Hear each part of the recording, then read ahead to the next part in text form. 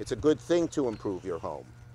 It's a good thing for the home, and it's a good thing for our great aquifer here throughout Long Island, which provides beautiful drinking water, one of the great assets of Long Island. I've gotten letters and calls. I understand your concerns, everyone's concern. So we have homeowners, we have contractors, we have Suffolk County officials, and we're all on the same side, which is very simple, that the IRS should not tax people when they get help from the state or the county to improve their homes. Here's the tax bill. What I'm saying is this. Already, and no one disputes this, the contractors, and they're happy to do it, they pay the tax when they get the benefit. Nowhere in the country has the IRS made homeowners pay that tax.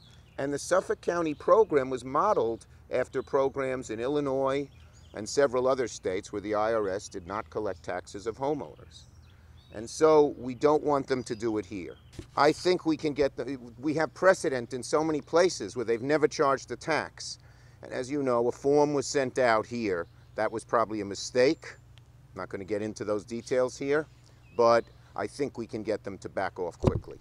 I don't even think you need a formal ruling. All you need is a letter saying that we're keeping our policy, we're not charging tax, and we're going to return the tax, the extra tax that anyone paid.